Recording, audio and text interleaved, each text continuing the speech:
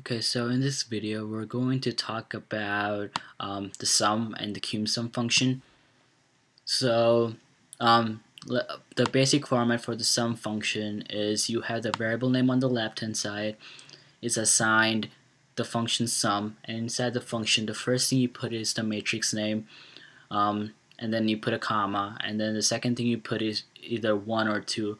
You put a 1 if you want the sum of if you want the sum of columns going down, up and down, and 2 if you want the sum of rows going left and right.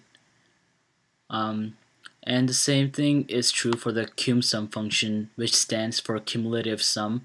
Um, if you remember from math, cumulative sum is when you add these two numbers, you get 9, and then you keep adding, and then you get a new sum or a new number from it. That's cumulative sum. So the format for that is you have variable name on the left hand side is assigned, this should be cumsum, is assigned the cumsum function, and inside it you put the matrix name first, then you put a comma. 1 if you want the cumulative sum of columns going up and down, and 2 if you want the cumulative sum of rows going from left to right. So let's do an example problem with it. Here we're given a matrix A, and then the first thing we need to do is find the sum of columns of A. So it's as simple as saying sum. I'm going to skip the assigning this function to a variable or this matrix to a variable. It's going to be a vector, but all vectors are matrices. So here we have the sum, and the first thing you put inside the function is the matrix name. Here we'll put A, comma, since we want the sum of columns, we'll put 1.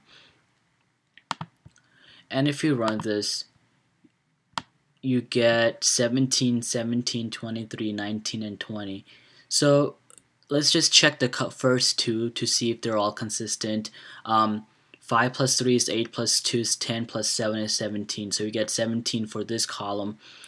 Now we have 5 plus 4 plus 5 is 14, plus 3 is 17. So we get that. So since the first are consistent, you don't have to check all of them. You can just assume they're all right too. Now we want to find the sum of rows of A. So it's basically the same thing, except now instead of putting 1, you would put 2. So it will take a sum going across from left to right instead of up to from top to bottom.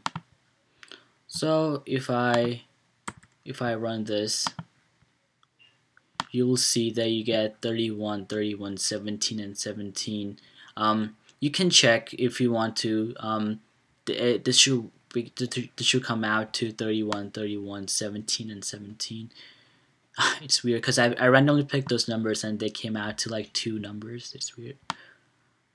Okay, so anyways, now let's use the cumsum function to find the sum of columns.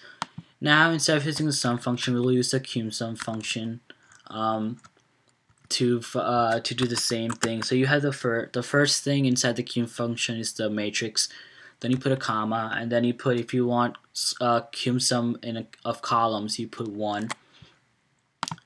And then you hit run, and you see that 2 plus 7 is 9, so you get 9 here.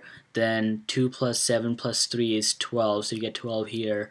And then if you add all of this, 2 plus 7 plus 3 plus 5, you get 17. Then you have 5 plus 4, which is 9, so you get 9 here. Then you have 5 plus 4 plus 5, which is 14, so you get 14 here. 5 plus 4 plus 5 plus 3 is 17, so you get 17 here. So that's just the sum of all the columns. Now let's do that's the cumulative sum of all columns. Now let's do cumulative sum of all the rows. So you have cumsum or cumsum 1 comma 2, which is you put a 2 here because it's rows, and then if you run this, you get 2 plus 5 is 7, 7 plus 5 plus 2 is 14, and then you have 8 plus 7 plus 5 plus 2, which is 14 plus 8 is 22.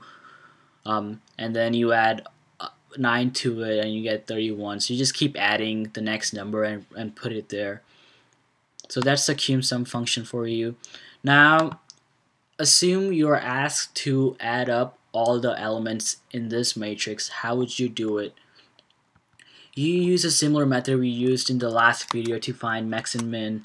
You use what's called nesting functions. So you put when you nest functions, what you do is you put a function inside a function. Now to find the overall sum of all these elements, there are two ways of doing it.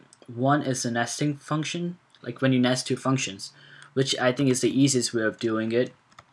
And then there's the one longer way of doing, which is like extra step. But so we start. The MATLAB looks at the innermost function first. So inside here, if you put the matrix name A, comma 1, you have to put a 2 here. If you put a 1 here, you put a 2 here.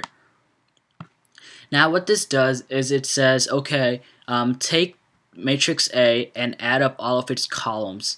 So once it adds up all of its columns, you have a new matrix or vector which is of size 1 by 5, right? Once you have that, it says, okay, now add up all the rows. So do the sum of all the rows. So once it's done with that, it takes the matrix and takes the sum of it.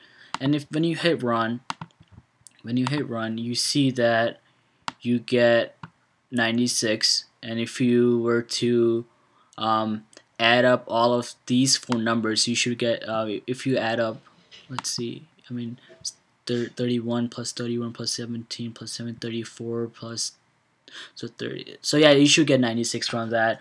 31 plus 31 plus 17 plus 17, which is 34. So you get 96. But the other way of doing this would be to write it out again. So you have, let's call it new A.